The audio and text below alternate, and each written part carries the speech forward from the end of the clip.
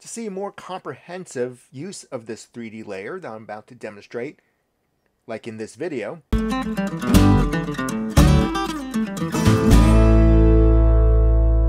check out the link in the description below.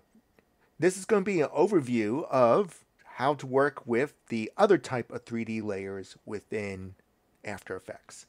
Create a new composition, and you could do this now or later. Let's call this the 3D layer. When I mean this, going to 3D renderer, you could choose the renderer classic, which is very cool for getting this diorama origami shapes going within your scene. Switching to Cinema 4D gives you a bunch of options, such as extruded and beveled text. You do lose some things like blending modes, track mats, etc. And you're going to have to weigh what you need. Luckily, you can take this 3D renderer set to rendering with Cinema 4D, and you can pre-comp it into its own layer, and then that layer can live within the classical 3D layer, just your regular rendering mode. And you can switch back at any composition by using Classic 3D, and that way you get the best of both, where you get this awesome 3D environment happening within a pre-comp, and then using everything that you're familiar with in a regular composition. So after selecting that type of 3D layer,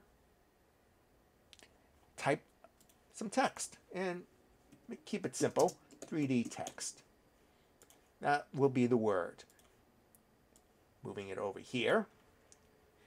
Click this cube to make it a 3D layer. And that's all you have to do. Now it's a 3D layer, but how to see that's a 3D layer? Expand the properties and go to geometry options.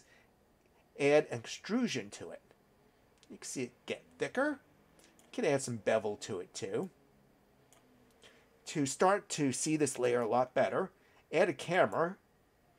So right click here, we're going to layer, new camera. Press the C key to toggle between the different camera attributes over here. So C, C, and C. So this one will allow you to orbit around. Now, it all looks flatly shaded because of the light source. To add a light source, right-click in this area or go under Layer, New, Light. Same thing as right-click, New, Light. I'm selecting a point light. That's the easiest one to deal with when you're getting started. It's like a light bulb shining all over the place. Spots require a target, and so that's a little harder to manipulate when you're just starting out. So point lights are very good. You can pick the point light color. You always come back and adjust its settings.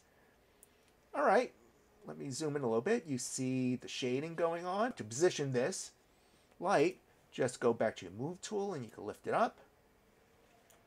And you can move it over.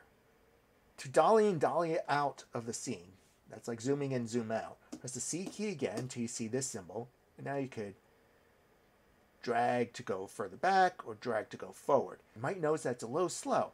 To speed things up, click this icon right here, and that's Fast 3D. I also have this icon selected so you can see a grid, which is very helpful. And now you'll feel how easy it is to zoom in and zoom out. Press the C key again, orbit around your scene. So this grid plus turning on Draft 3D is very helpful when looking for objects in your scene like this light. Let me pick up the move tool again, which is right here. And I'll just drag that light source over here and drag it over here.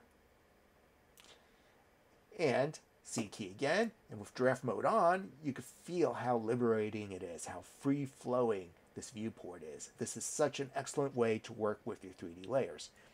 And so this is a brief introduction to 3D layers. Check out the video in the description below to create more with this technique. I can take this and pre-comp it, or I can just create a new composition, composition, new composition, and I'll call this my final comp.